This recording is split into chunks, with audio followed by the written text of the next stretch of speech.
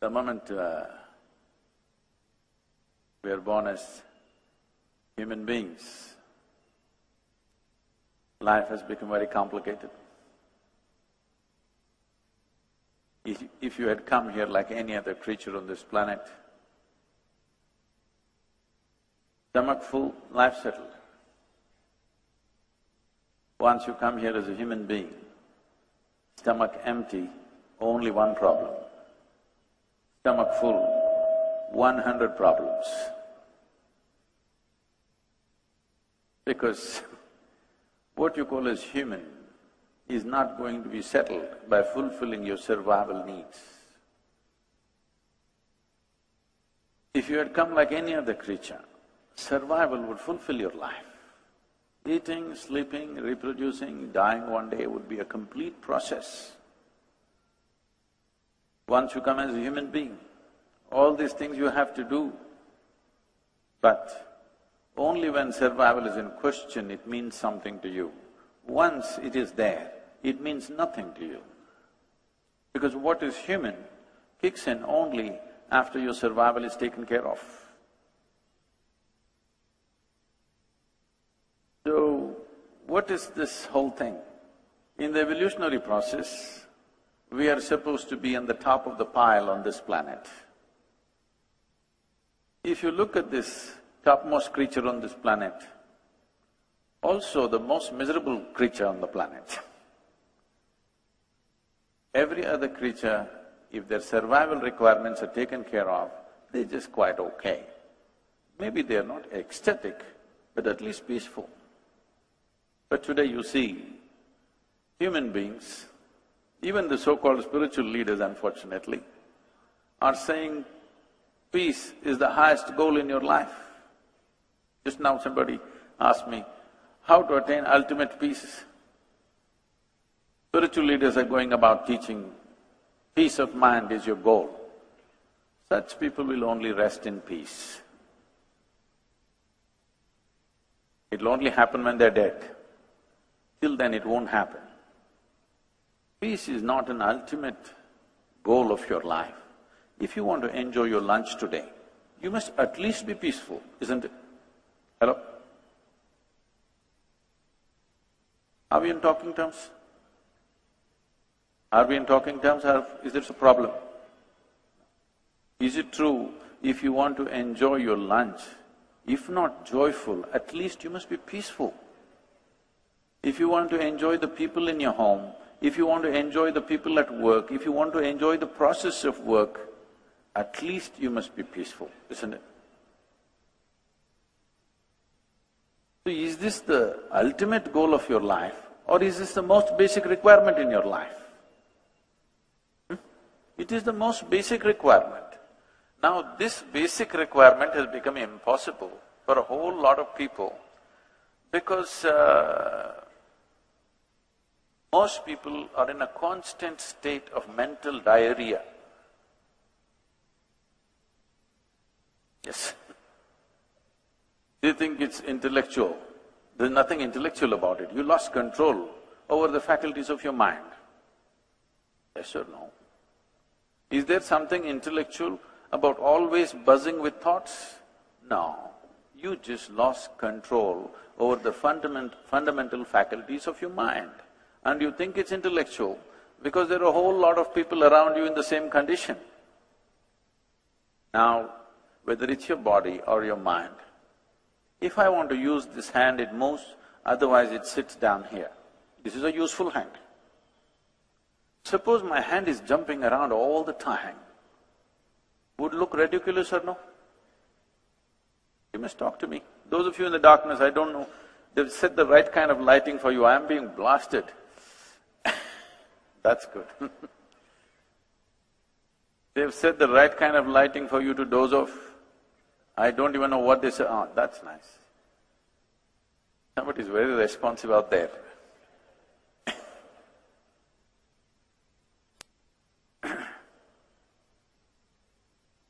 Now,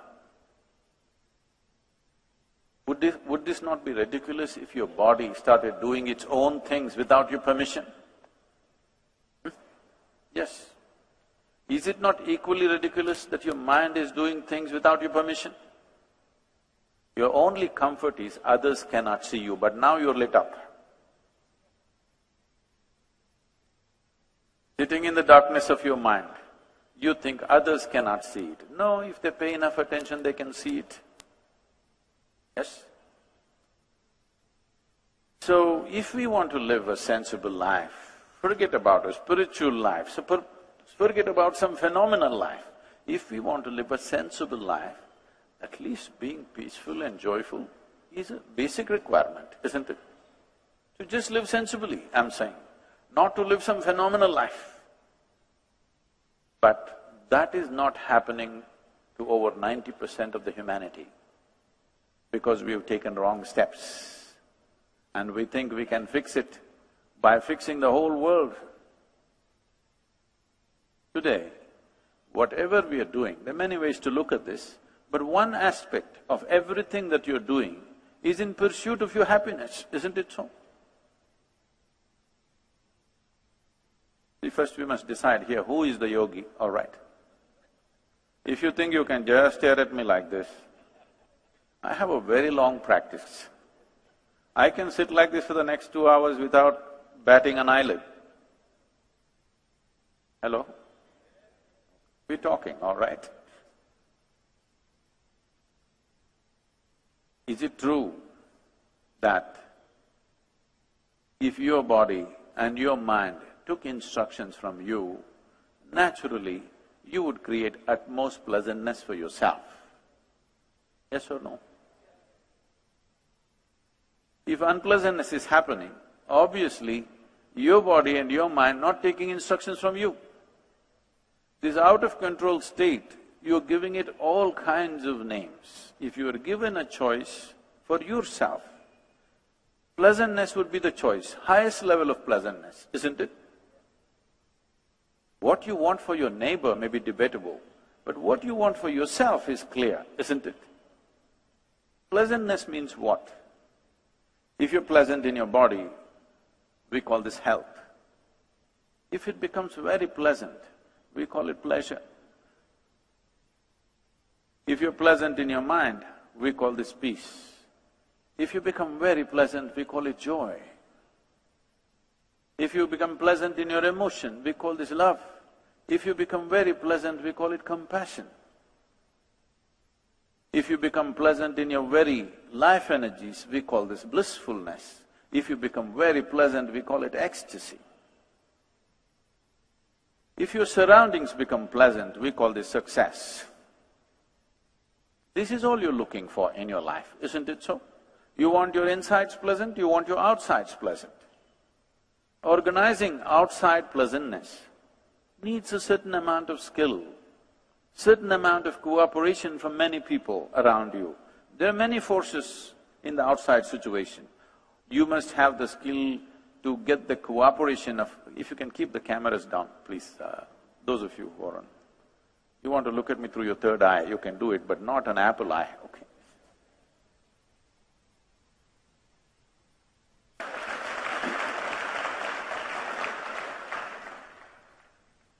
To create external pleasantness, it's a certain level of skill.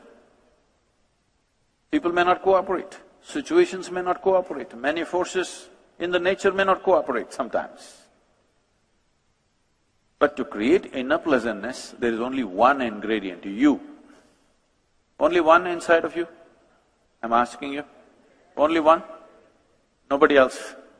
No, because there's a whole lot of spiritual jargon happening, my ahankara, my atma, my paramatma, everything inside.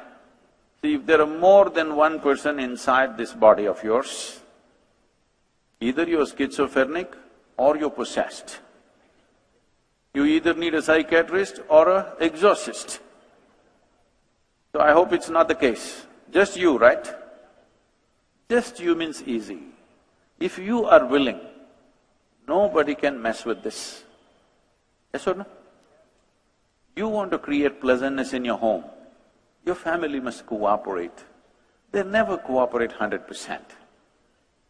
Yes or no? They cooperate, but never 100%. Have you found one person in your life, your husband, your wife, your parents, your children, your friends, your partners, anybody, have you found one person in your life who is 100% the way you want them? No, not even your dog. Huh? Because these days they do their own thing, you know. Not one person in the world happens 100% the way you want them. But that is not the problem. Is there a problem with the audio? Hello? Is the audio not clear to you? Then what?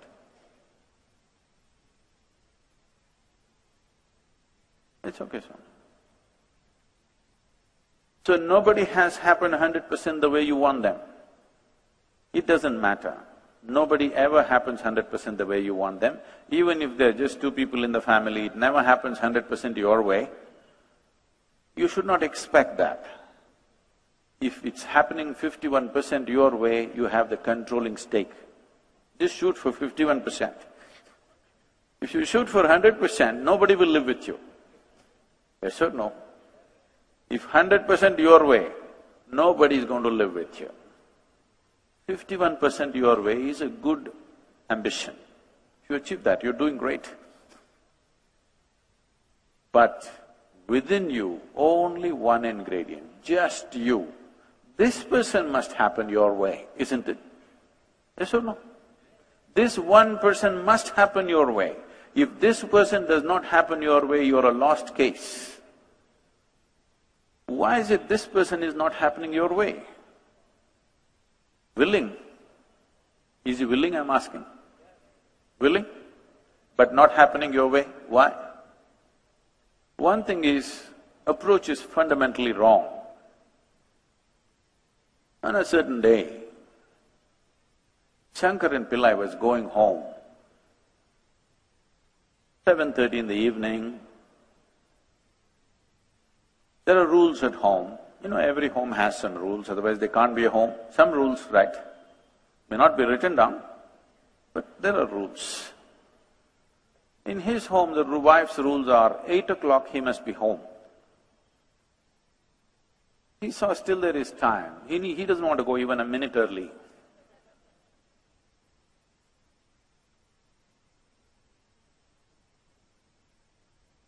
So he thought there is still time.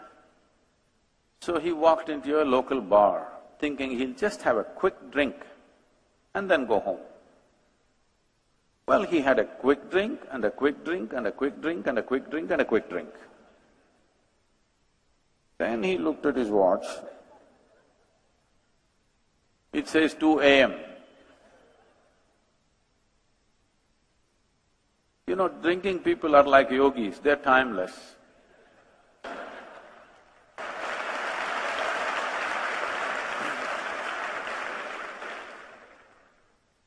I see there's a lot of appreciation.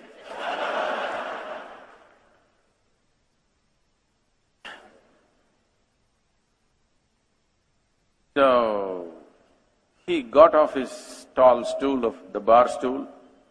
It's an unfair world. It's a completely unfair world. You expect a man to walk on a round planet and the damn thing is spinning, you're supposed to walk on that. Only when you have a few drops extra or a couple of drops missing between your 2 ears, suddenly you realize the planet is round. With great difficulty, he was trying to find his way back home. He took a shortcut through a garden and unfortunately he fell headlong into a rose bush. His face became a mess. He gathered himself, somehow went home, and those damn keyholes, they made so small, you know. It took another 20 minutes to find it. Somehow he went in, crawled up, went into the bathroom, looked at himself in the mirror, complete mess. So he opened the medicine cabinet, took out some medicine, plaster, band-aid, everything. He fixed himself, then slowly crawled into the bed. Fortunately, the wife is a big sleeper. So she crawled in and fell asleep.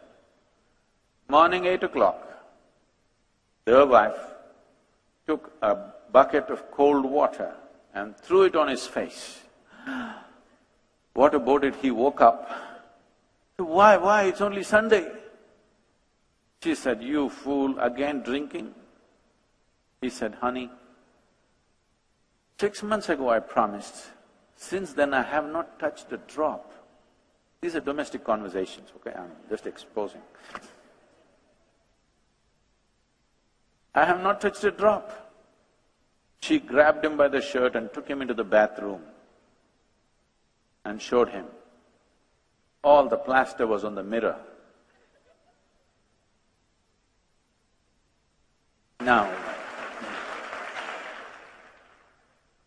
this is the whole problem.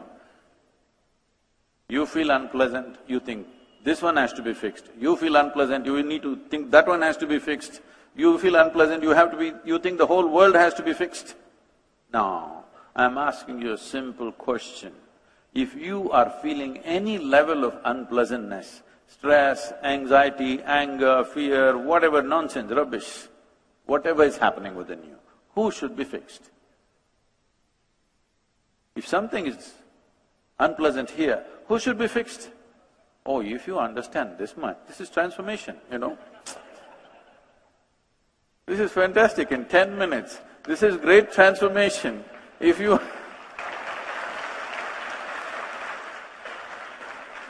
understand this much, this needs to be fixed, not something else, the world will change. Right now, everything that we are doing on this planet is in pursuit of human well-being. In the last 150 years, with the aid of modern science and technology, we have done too much external engineering, too much, which has rendered us into a certain level of comfort and convenience. We have comforts and convenience no other generation could even imagine, isn't it? Yes or no? The level of comfort and convenience in which you and me right now existing here, no other generation could ever even imagine. We are the most comfortable generation ever. Do you agree with me? Physically. But can we claim we are the most peaceful generation, or joyful generation, or loving generation, or ecstatic generation? No. In many ways, we are becoming the most neurotic generation. We are complaining about everything and anything like never before. Yes? We are complaining about everything like never before in the world, though we are the most comfortable. Definitely, materially you're living better than your father and your grandfather, aren't you? Yes or no? Unless your grandfather happened to be the Maharaja. Unless that, otherwise all of you are. In fact, what royalty could not afford 100 years ago, today an average citizen has, isn't it so? All of you driving chariots with 100, 200 horses.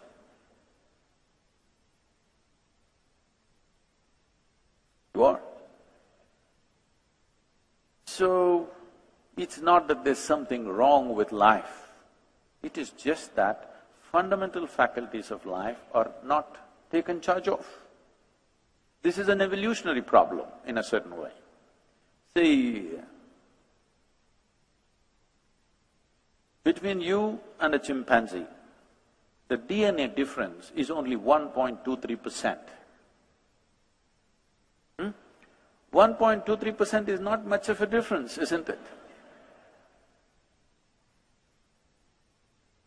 Physiologically, the difference between you and a chimpanzee is only 1.23% in the DNA content.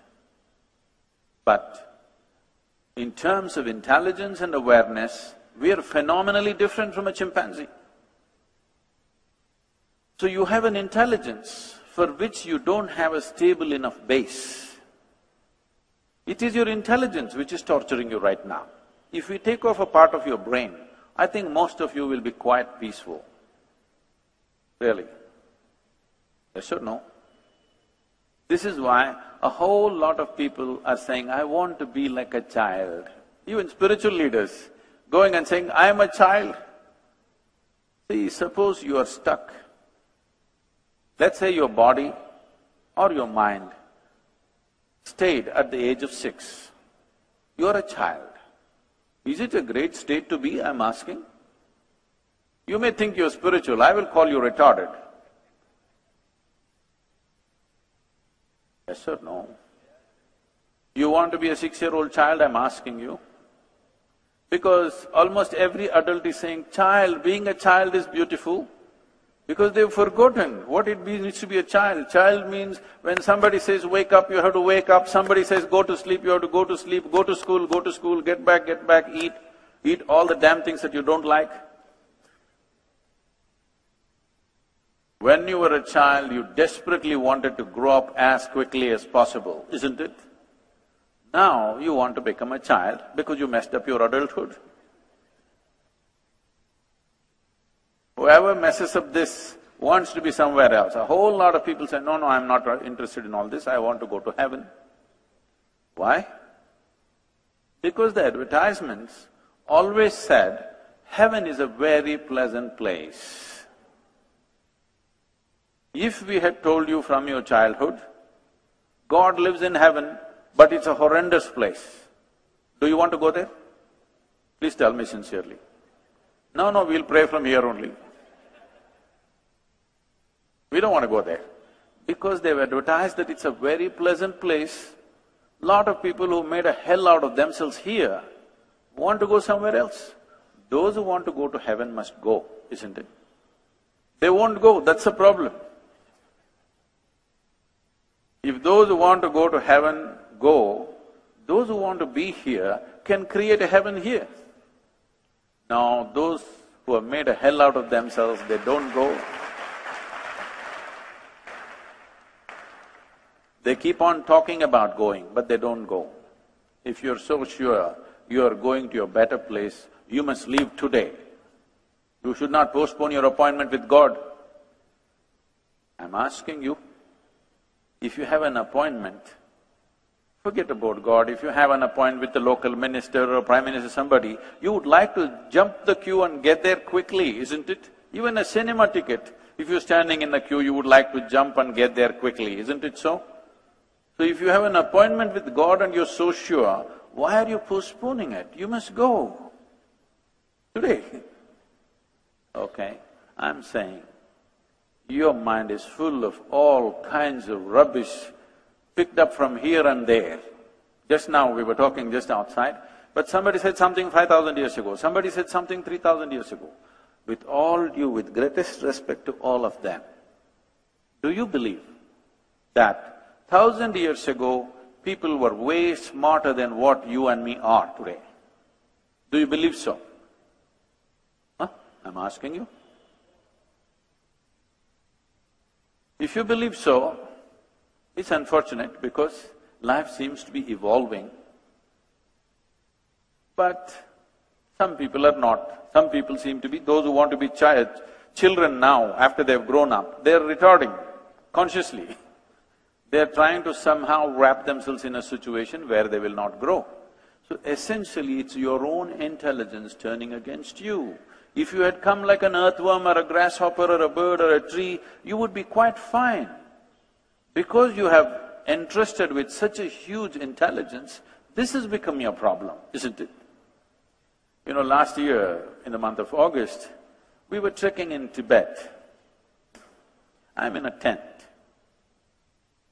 So, another person is cutting an apple, and there's one more person. You know, one of those new porcelain knives which are supposed to be very sharp.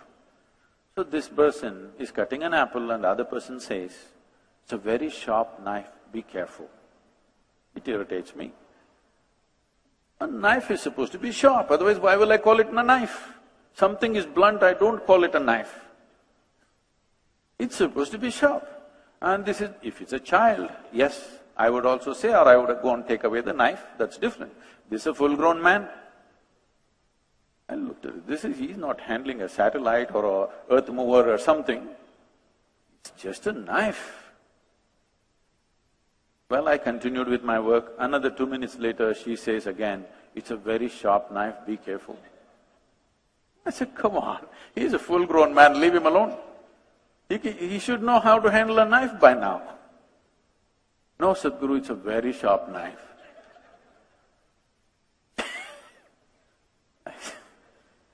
Then I continue with my work, and then she whispers so that I don't hear, very sharp knife, be careful. In 2 minutes he cuts his hand. And I say, okay. Maybe he needed so much instruction about this. This is all your problem is. You have a sharp intellect, but not a steady enough hand. Now you're cutting yourself all the time. People come to me and say, Sadhguru, I can't bear with my boss, my mother-in-law, she's torturing me, my husband is impossible, my wife, oh. So I tell them, don't worry, you come here. Your boss, your mother-in-law, your husband, your wife, nobody will enter this ashram. Don't worry. I will give you a nice place to stay, good food to eat. Don't have to do anything, no work, nothing, just stay in your room.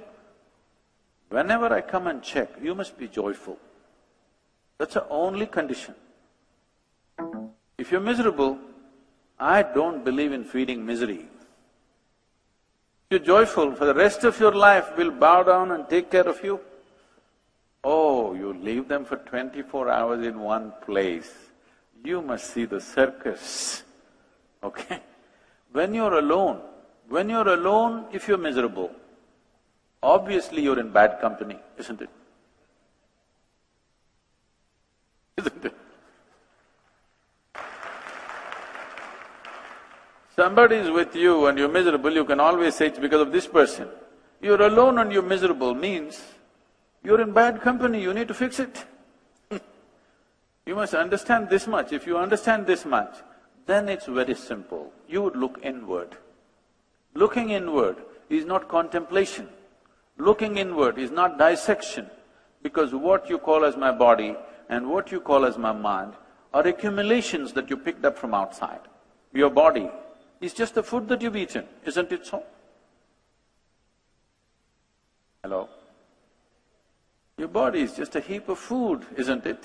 Not a pleasant way to describe you, but it's a heap of food or it's a piece of this planet. Yes or no? Just a small piece of this planet that you picked up and walking around. If you don't understand this now, countless number of people who walked upon this planet before you and me, they were also smart people. Where are they? All topsoil, isn't it? This will also become topsoil. Unless your friends choose to bury you real deep, fearing that you may rise from the dead. That's why in India, we burn them and put their ashes in the ocean, in 3 different rivers, all over the land, so that just in case if they try to come back, it never happened. They're making sure. This country is very wise in that way. Now, this is just a piece of planet that you picked up, isn't it so? You accumulated this. What you accumulate can be yours, can never be you, isn't it so? Similarly, what you call as my mind, the whole content of your mind also is an accumulation of impressions. This is accumulation of food, this is accumulation of impressions. What you accumulate, you can claim that it is mine, but it can never ever be you. Do you understand this? Right now, as I'm speaking, I will pick up this vessel and say, this is my vessel. You will think, oh, Sadhguru's got some problem. But let's listen, because everybody says he's wise, let's listen some more. After some time, I say, this is me. Then you'll say, let's go. It's getting dangerous. If you are doing this every day, food appears on your plate, you say, this is my food, you eat it and then you say, this is me. The moment you think that you are something that you are not, you have lost your fundamental perspective about life. After that, everything that you do is more and more insanity. If you believe that you are something that you are not, does it amount to insanity, I'm asking you? Even medically you qualify or no? Yes or no? Your only comfort is everybody is like that. That's how it is in an asylum. Everybody is like that only? Only the doctors looks insane, all right? Everybody is like in the same condition. Everybody in the same condition will not make it right. So, the moment you have believed that you are something that you are not, what you gathered has become you, now you have no perspective of life, it is a complete confusion. Once there is no perspective, everything that you do is irrelevant. You will see this, with great distress I'm watching this happening all around me. The most successful people on the planet carry the most miserable faces on this planet. If you're a failure, once you come to terms with failure, you're okay, at least you can take a walk on the beach. But successful people around the world carry miserable faces. This is a wrong message.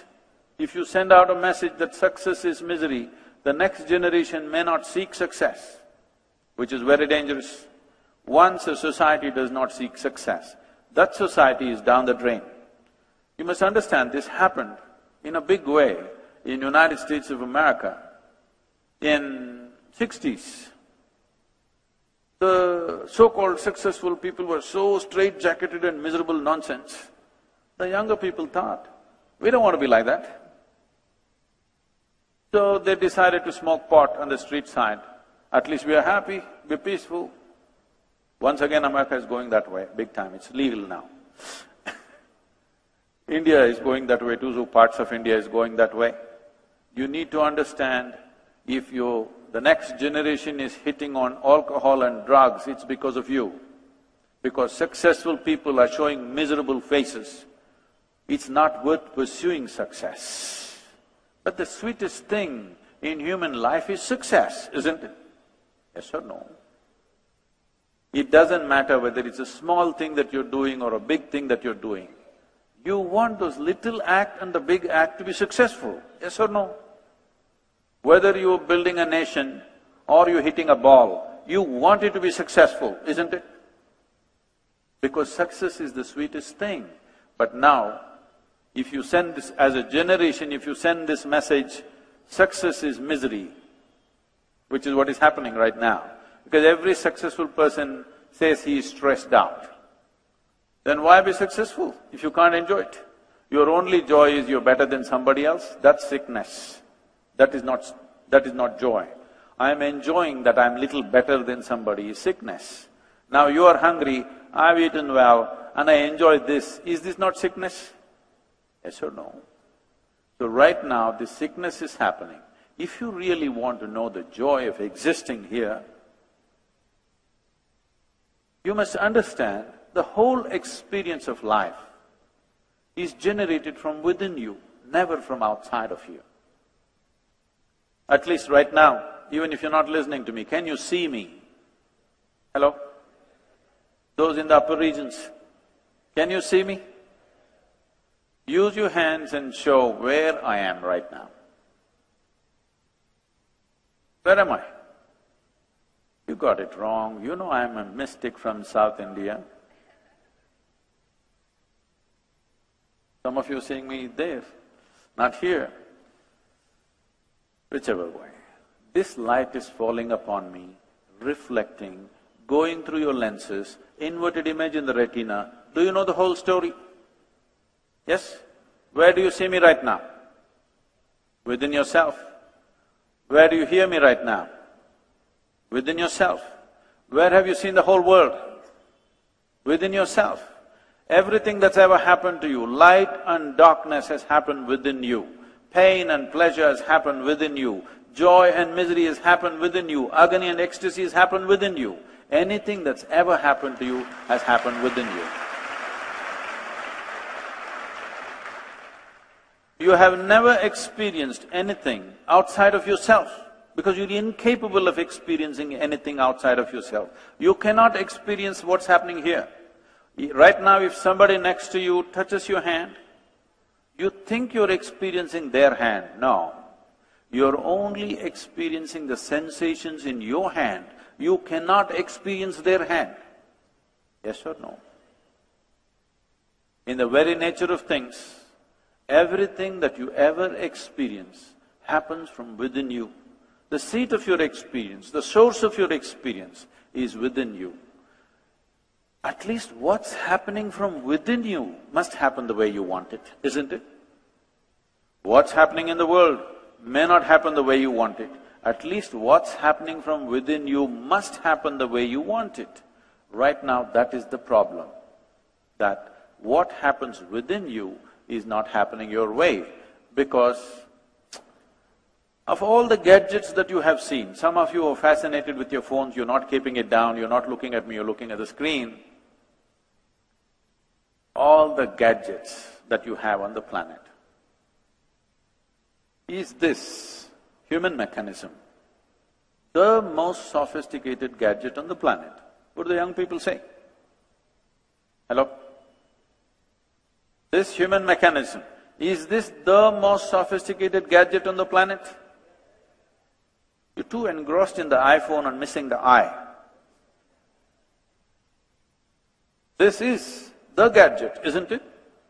I'm asking you, have you read the user's manual? Have you read the user's manual? Just bumming around with life. Somehow it works. Once in a way. I know when I got married, I was so happy. Don't tell me about that day, tell me about the next 25 years.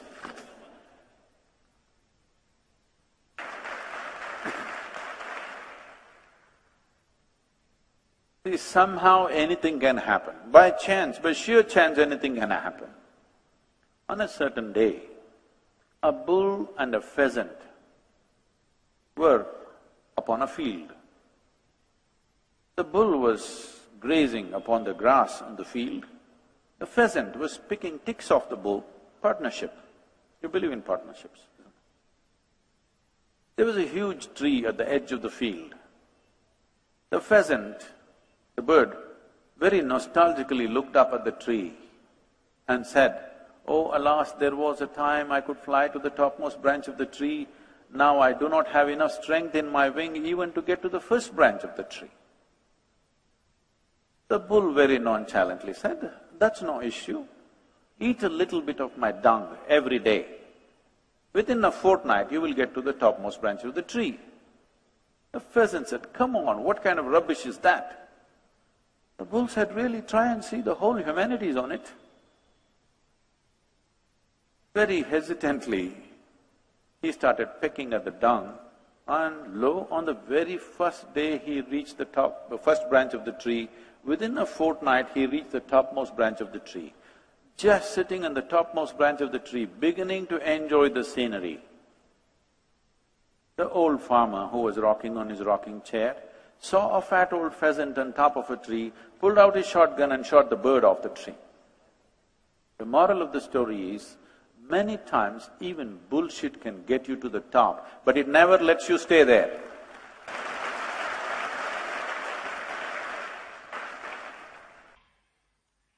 If you are suffering, all you will see, all you will seek is the sweetness of pleasure and happiness, nothing more. Because people went on talking about or lived their life and made their lives an absolute suffering, that is why this whole idea of heaven. When you're unable to hear what somebody else is saying, your relationships will go bad.